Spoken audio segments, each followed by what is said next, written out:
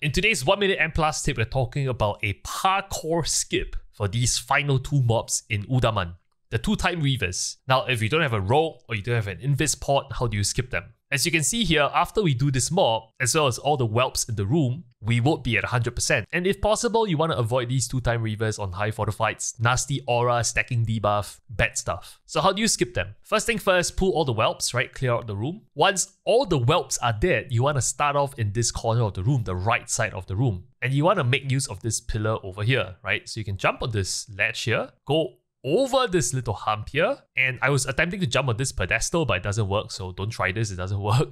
You can go around this little pillar here to the right, just jump across this ledge, and you wouldn't pull the Timereavers at all before you engage the final boss. And so that's a very quick and dirty way to skip those two final Timereaver mobs without an Invis pod. It probably takes a couple more seconds for Pucks to just follow you, and if it helps you time your key, why not? So I hope you enjoyed today's tip. If you did, do subscribe to the channel. More such M+ tips coming your way. You don't want to miss them. I also stream on Twitch. Feel free to swing by to hang out.